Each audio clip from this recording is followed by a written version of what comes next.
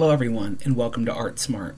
Today we're going to talk about an early film animator and a pioneer for cinema in general. Her name is Lotte Reiniger. She is a German animation expert who started all the way back during the silent film era. She actually started in the 19-teens, well before Walt Disney or some more famous animators actually got started.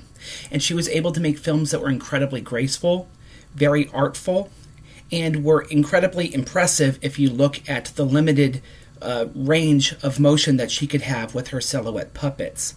She was somebody who was able to take paper cutouts and put them together using wire, essentially making puppets, and then animate the puppets in front of a camera. She started this in the 1920s. She actually made some earlier films in the 19-teens, but she started, for the most part, making her silhouette puppet animation in the 1920s. Now, I'm starting today by showing you a clip from a film that she did in the 1950s, because this is in the public domain. Her most famous film came out in 1926, The Adventures of Prince Achmed. It is a wonderful, wonderful film that I wish I could show you, but it is still under copyright. So unfortunately, you're going to have to go check that out after you see this video.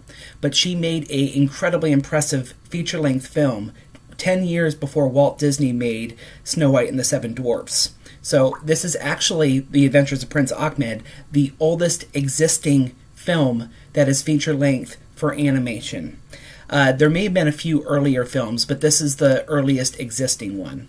But anyway, The Adventures of Prince Achmed was a huge hit around the world, and it allowed her to keep making her silhouette animation films well into the 1970s.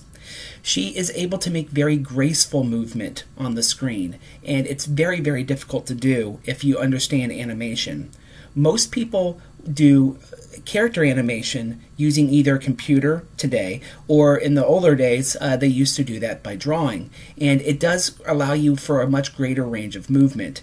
But Lotte was able to make her puppets have very, very graceful movements, and that is because she studied how people moved, and she moved these puppets in very incredibly subtle ways. It is very difficult to move that puppet in a very graceful way, and she would do that by having 24 frames per second of these small movements, making very, very graceful movement on the screen.